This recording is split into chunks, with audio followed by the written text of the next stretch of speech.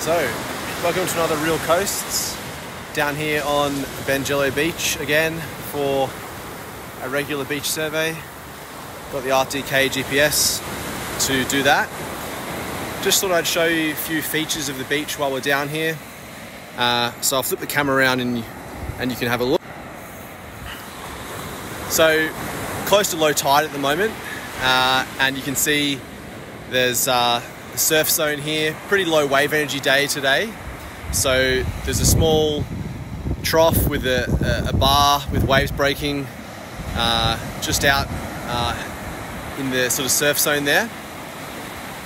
And then if we make our way up the beach, we have this old scarp sand cliff that is recovering.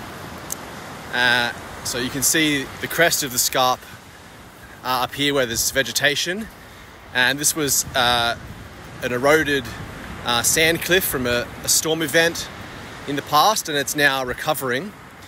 And hopefully you can see the way that the sand is gradually piling up against that sort of fossil cliff feature. And in particular, draw your attention to these small cackly plants that are colonising this dune slope. And up here there's also a little bit of spinifex, and these plants are very important for trapping windblown sand as it comes off the beach.